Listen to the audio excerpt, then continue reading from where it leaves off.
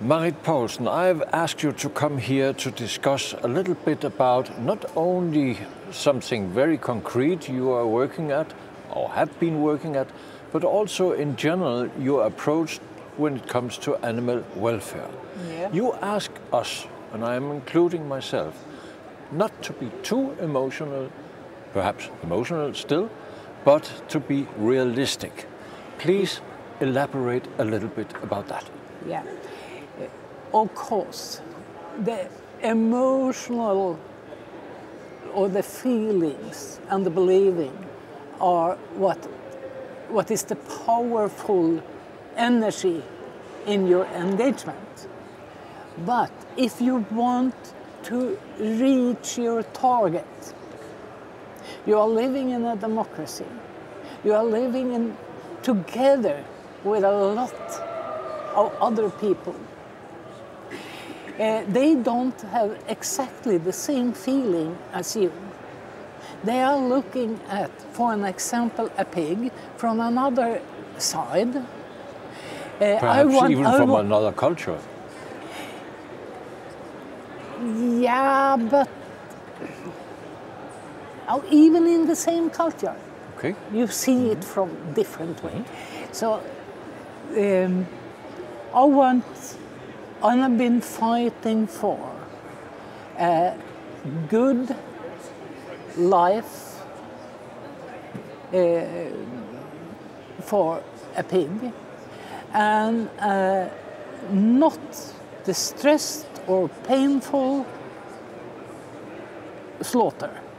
Your report has been focusing on animal health situations where it's connected to human health situations. Yes, but because, please, try to understand, the pig is a mammal, but you are also a mammal. I hope so. So that's the connection.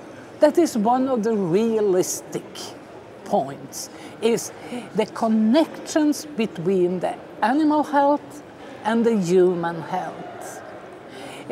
So if you say a happy pig is a healthy pig, and thereby healthy food.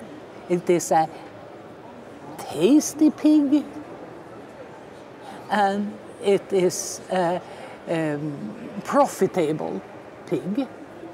It is a happy pig have a better efficient for the feeding systems than the unhappy pig. So also if you are looking at the economy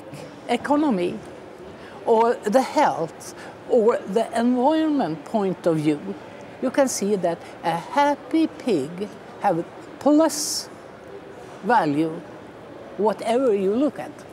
In the report, in what you have been fighting with the Commission about, you have achieved something I learned today at the meeting of the Intergroup for Animal Welfare here at the Parliament. What have you achieved? The first point is that whatever measure the humans are taking, the authorities, they need to be distress, not painful, for the animals. And it doesn't matter if it is the cows, the pigs, or it is the wild animals or the stray dogs. You need to be careful when you take measures. That is maybe the most important point, because it's for all the animals. When you are talking, when you are talking, when we are talking about biosecurity, to try to stop the infections, diseases, so the first point is good husbandry.